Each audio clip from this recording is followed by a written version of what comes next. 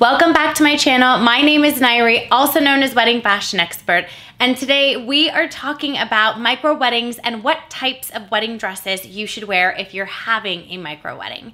Before we get into it, please be sure to give this video a thumbs up, subscribe to my channel, and leave a comment below of anything you'd like to see or hear about. I am here for you. All right, micro weddings, here we go. They are getting so much more popular now, especially because the pandemic happened, less people are able to gather together.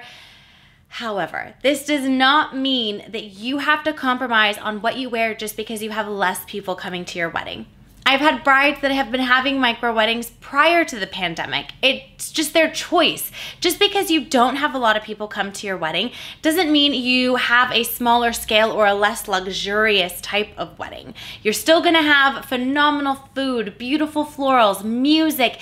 You're still having an event. Whether it's 5 people or 500 people, you're hosting an event and you're getting married. It's an important marker in your life of this new chapter that you're starting.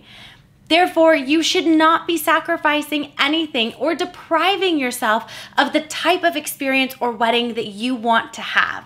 That includes your dress. If you want to have 10 people at your wedding and wear a completely beaded, over-the-top ball gown, you should absolutely do that. If that makes you feel beautiful, wear and do the things that make you feel excited to marry your person.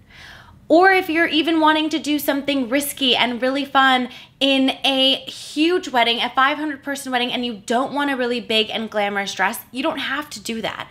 There are no rules. So when it comes to micro weddings, please do yourself a favor. Don't feel like just because it's a smaller scale of people that you have to hold back on certain elements that you've dreamt of for your wedding. Whether you choose to have a micro wedding or you're forced to have a micro wedding because of what's going on around us. Wear the outfit that you want to wear.